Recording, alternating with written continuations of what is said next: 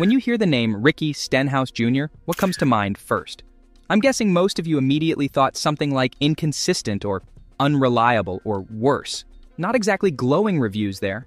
Kyle Larson just dropped a truth bomb that's making the whole garage do a double take.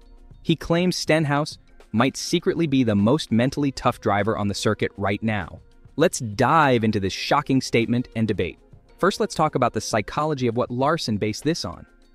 As fellow golf lovers, they face off fiercely in that wild NASCAR golf mashup, the Golf Guys Tour. And there, Ricky has utterly dominated. I'm talking 3 wins out of 6 seasons. He's been in take-no-prisoners beast mode when he tees off. So Kyle witnessed firsthand his borderline psychotic levels of focus and drive to never, ever cave.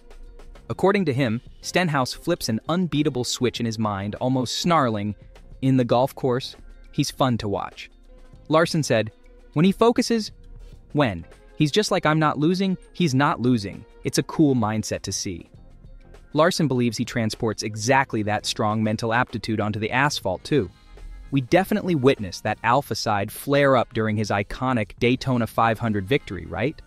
After 500 heart-stopping miles, the dude was willing that car to the finish by a hair. No doubt in my mind that laser mindset paved the way for the legendary photo finish. Same goes for his Talladega trophies over the years, too. Nobody dares doubt Ricky has the mental grit for super speedways. But then this messy 2023 season roared around. Essentially his coming out party after years stuck mid-pack. JTG isn't exactly Hendrick Motorsports here, folks. Their resources are beyond slim compared to the big boys. According to Kyle Larson, I know a lot of people probably don't believe that because of his results, or whatever you want to call it, in NASCAR, but I think a lot of race fans don't realize their team and how small it is, and their resources of not having as much as a team like ours, or honestly, like a lot of other teams.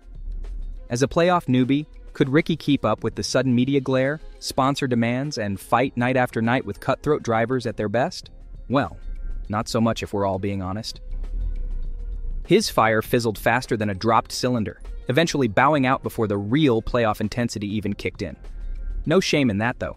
He scored more top 5s in 2023 than the past 3 seasons combined at least. But this brings me to a critical point, and why I firmly stand by Larson's big claim here. See, I'd argue Stenhouse's ugly playoff beatdown is the ultimate proof of his mental hardness.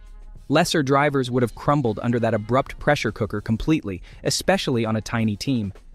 Yet Ricky regrouped, put his nose down, and kept slugging those next weeks.